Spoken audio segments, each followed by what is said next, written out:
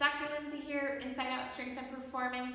We're going to show you a stretch for your upper trap muscles. We hold a lot of tension in our upper trap muscles. If you're doing a lot of computer work or spending a lot of time on your phone, driving, or just holding tension, this is a really common spot that people can feel that tension in their shoulders.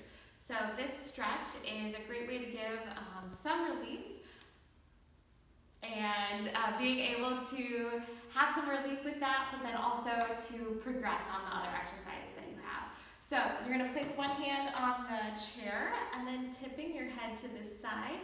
Think about bringing your ear to your opposite shoulder, and then this hand can come up on top and give a little gentle stretch. And I'm just adding a little bit of overpressure here at the top, and I'm not trying to crank on my neck at all. And just holding that position.